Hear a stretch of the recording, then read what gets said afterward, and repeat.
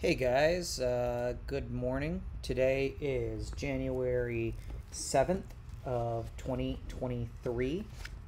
Today we're going to be continuing with reading this book. And I'm going to start something today, which maybe I'll keep doing and maybe I won't. But I'm going to just write next to it 1/7/23. And I know that there are some people out there who think it's kind of apocryphal to write the date into a book or just write in a book. But I don't know. I've always thought that writing a book was awesome. You put your notes into it. It's that specific copy is distinct and special.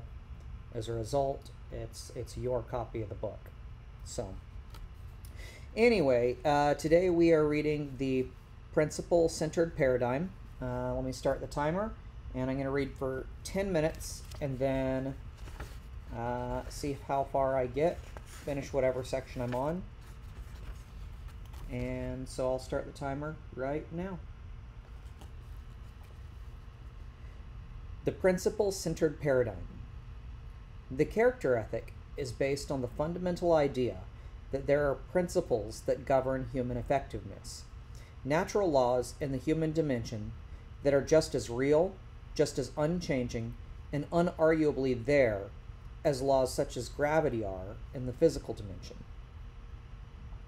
An idea of the reality and the impact of these principles can be captured in another paradigm-shifting experience as told by Frank Koch in Proceedings, the magazine of the Naval Institute.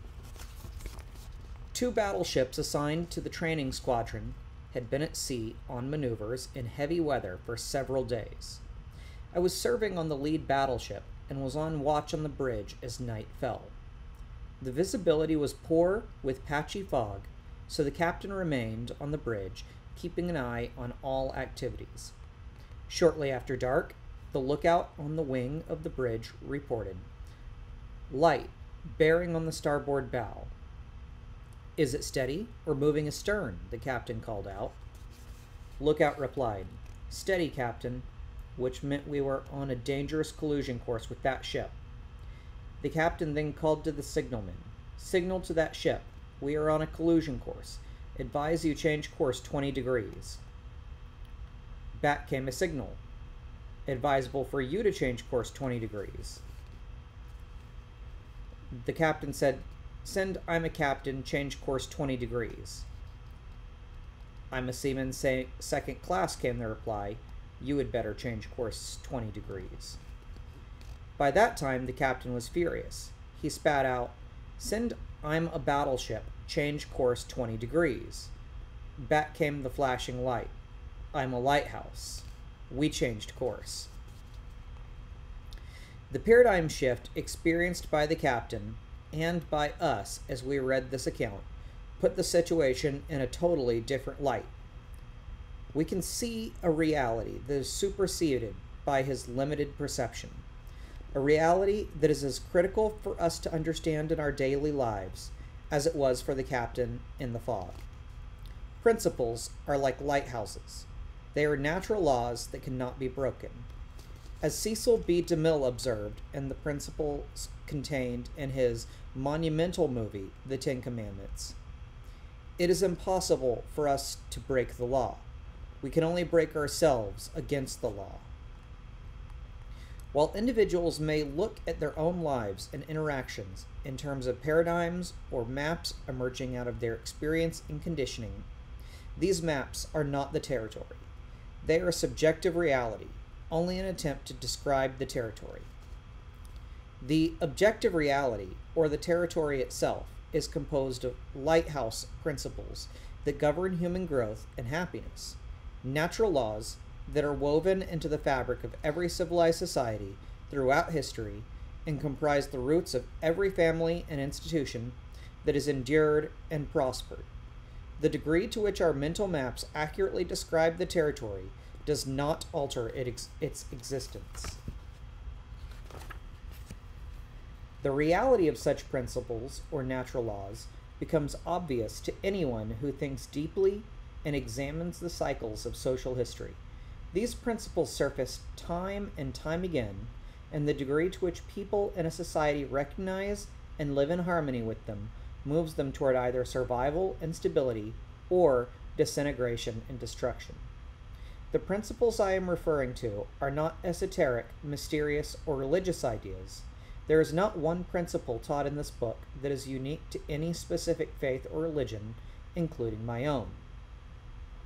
These principles are part of most every major enduring religion, as well as enduring social philosophies and ethical systems. They are self-evident and can easily be validated by any individual. It's almost as if these principles or natural laws are part of the human condition, part of the human consciousness, part of the human conscience. They seem to exist in all human beings, regardless of social conditioning and loyalty to them, even though they might be submerged or numbered by such conditions or disloyalty. I want to reread that one. They seem to exist in all human beings, regardless of social conditioning or loyalty to them, even though they might be submerged or numbered by such conditions or disloyalty. I am referring, for example, to the principle of fairness, out of which our whole concept of equity and justice is developed. Little children seem to have an innate sense of the idea of fairness, even apart from opposite conditioning experiences. There are vast differences in how fairness is defined and achieved, but there is almost universal awareness of the idea. Other examples would include integrity and honesty. They create the foundation of trust, which is essential to cooperation and long-term personal and interpersonal growth. Another principle is human dignity. The basic concept in the United States Declaration of Independence bespeaks this value or principle. We hold these truths to be self-evident, that all men are created equal, are endowed by the Creator with certain inalienable rights, that among these are life, liberty, and the pursuit of happiness. Another principle is service, or the idea of making a contribution. Another is quality, or excellence. There is the principle of potential, the idea that we are embryonic and can grow and develop and release more and more potential, develop more and more talents. Highly related to potential is the principle of growth, the process of releasing potential and developed talents with the accompanying need for principles such as patience, nurturance, and encouragement. Principles are not practices. A practice is a specific activity or action. A practice that works in one circumstance will not necessarily work in another, as parents who have tried to raise a second child exactly like they did the first can readily attest. While practices are situationally specific, principles are deep. While practices are situationally specific, principles are deep, fundamental truths that have universal application. They apply to individuals, to marriages, to families, to private and public organizations of every kind. When these truths are internalized into habits, they empower people to create a wide variety of practices to deal with different situations. Principles are not values. A gang of thieves can share values, but they are in violation of the fundamental principles we're talking about. Principles are the territory. Values are the maps. When we value correct principles, we have truth, a knowledge of things as they are. Principles are guidelines for human conduct that are proven to have enduring, permanent value. They're fundamental. They're essentially unarguable because they are self-evident. One way to quickly grasp the self-evident nature of principles is to simply consider the absurdity of attempting to live an effective life based on their opposites. I doubt that anyone would seriously consider unfairness, deceit, baseness, uselessness, mediocrity, or degeneration to be a solid foundation for lasting happiness and success. Although people may argue about how these principles are defined or manifested or achieved, there seems to be an innate consciousness and awareness that they exist. The more closely our maps or paradigms are aligned with these principles or natural laws, the more accurate and functional they will be. Correct maps will infinitely impact our personal and interpersonal effectiveness far more than any amount of effort expended on changing our attitudes and behaviors. All right, let's check the time real quick.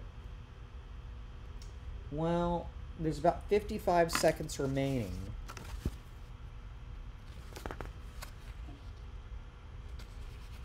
For the next section, the next section is like 5 pages. So we're going to save the next section, Principles of Growth and Change, for tomorrow. And in the meantime, if you are going to listen to some music anyway, go to Spotify, check out my profile, just type in William K in the search bar, and listen to some songs. And I hope you enjoy them. That'll be all for today. I hope you have a great January 7th. Thank you very much.